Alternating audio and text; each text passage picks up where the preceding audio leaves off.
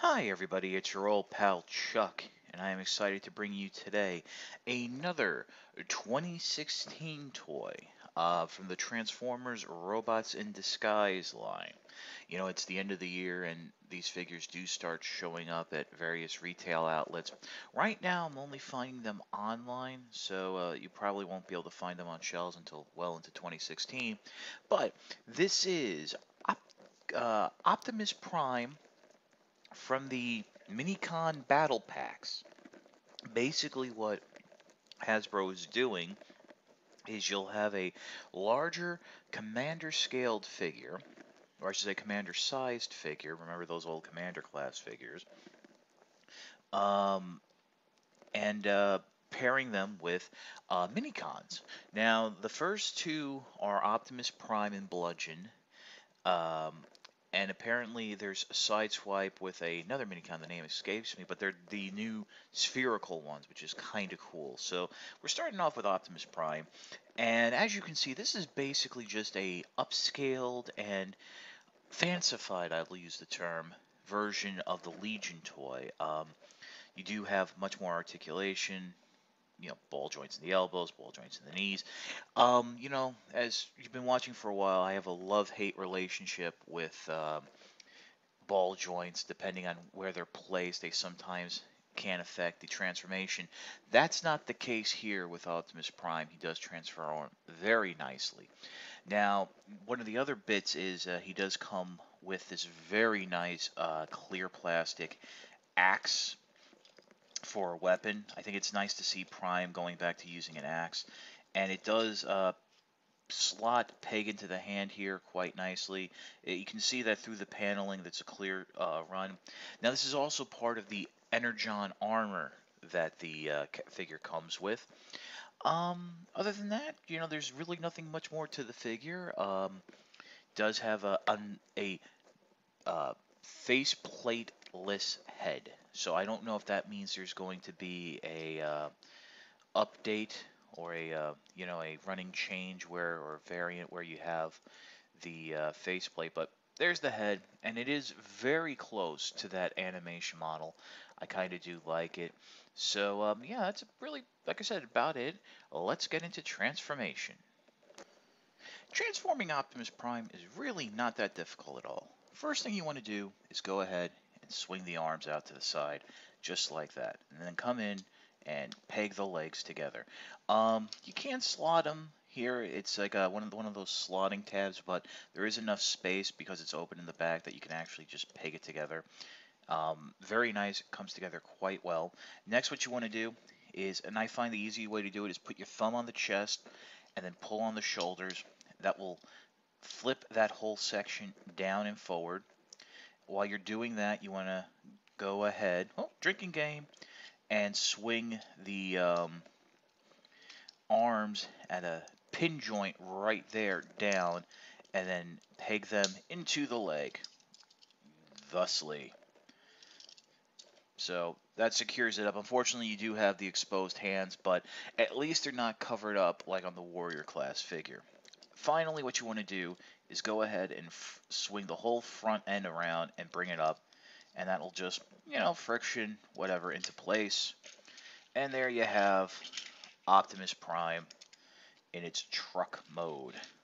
And, it's kind of cool. It's nice that they finally figured out a way to do, um, the Optimus figure as a cab and trailer all in one.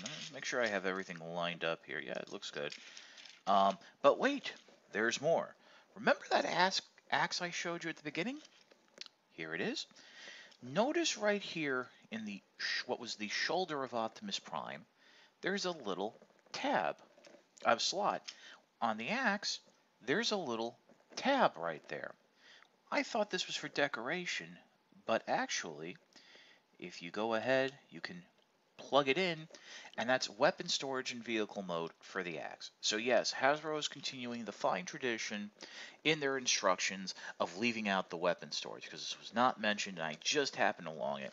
Now, you do want to make sure that this front handle piece sort of frictions into place, because that's how it'll hold it in. If not, if you tend to push more down on the here on the blade section.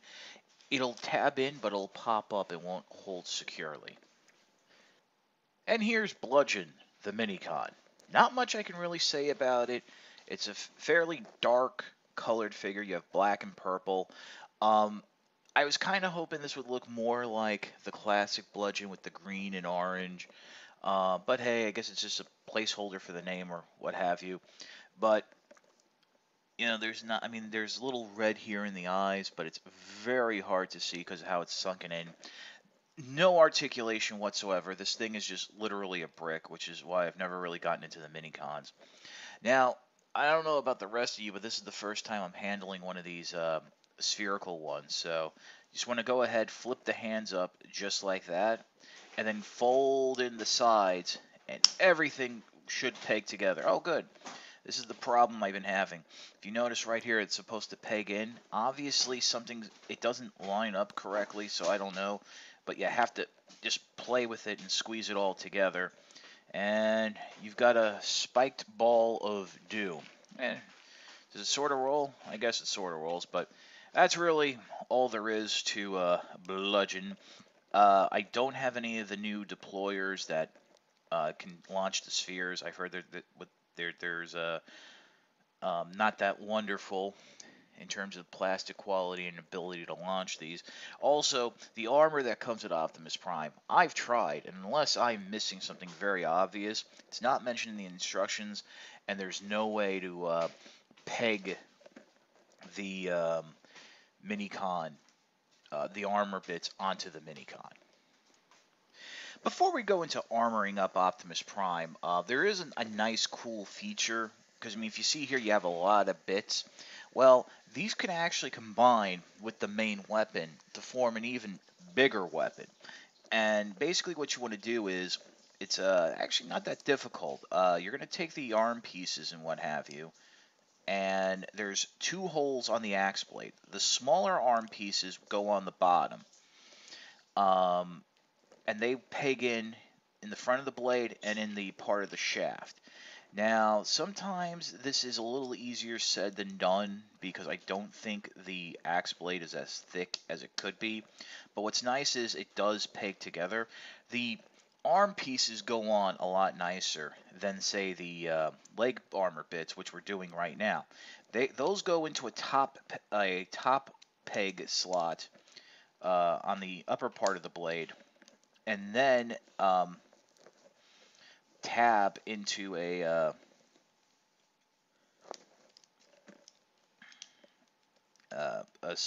little slot behind for the blade.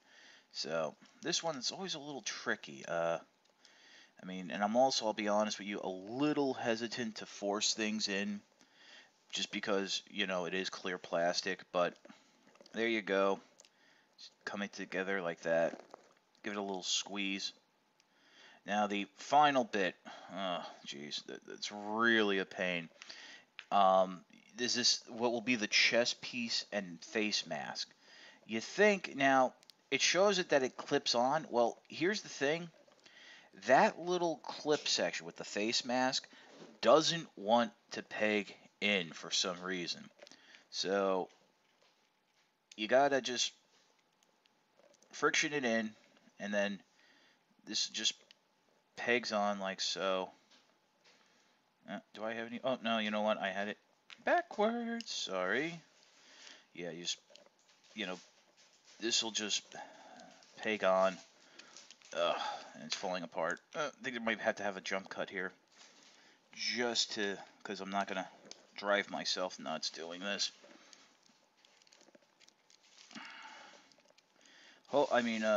Hopefully this is not going to be indicative of how the entire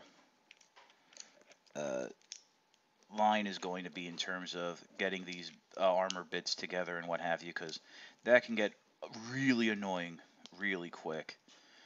And I'll also be straight up honest with you, this isn't my preferred way of displaying Optimus Prime's weapons.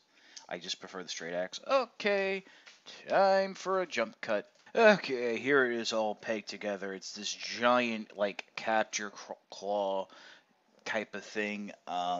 Unfortunately, I don't see a way that Bludgeon is supposed to peg in. I mean, they show you in the instructions Optimus Prime swinging this and grabbing Bludgeon, but it doesn't attach. And yeah, that's it's very. Once you start swinging around, things start to pop apart. It's just um, Optimus Prime looks a lot better wearing this as an armor piece.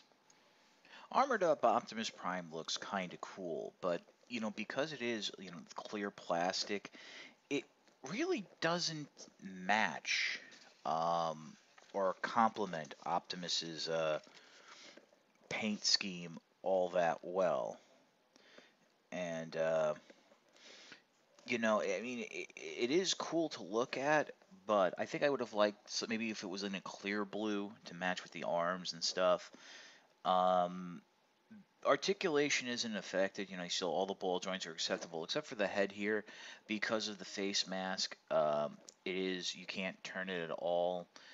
But yeah, I mean, this looks all right. The other thing is too, you really can't transform the figure with the parts on. It basically, because of how this chest piece is connected, you can't pull the shoulders for, which is a little disappointing, but you figure something like this is strictly for a battle mode. I should mention that while Optimus can hold the axe with that giant capture claw thing going on, it does make the figure very top and front heavy, that you have to bend the knees and hips back in an unnatural angle. I like this set. I think it's kind of fun. For what it is. It's just has a couple different play patterns that are available. I would have liked if there was some way for the armor bits to peg on to the Minicon, since that's the play pattern that's been established by the Minicons from the previous waves. Like I got this set from Big Bad Toy Store. I know cases are showing up on eBay. Um, they were supposed to be released now, but I tend to think in terms of retail, you won't see them until January, which means they'll be sharing space with the Wave 2 figures, which I think are Bumblebee and Grimlock with their respective Minicon Decepticons to go against. I kind of get the feeling just from looking at the 2016 assortment that um, the Minicons are going to have a much bigger thrust in the cartoon. And that this is why now the toy line is going to be focusing on them a bit more. You have two new deployers coming. You have a new Minicon design. You have battle packs, weapons Minicons. It's a whole Minicon party. Well, this is your old pal Chuck for Optimus Prime and Bludgeon. We will see you next time.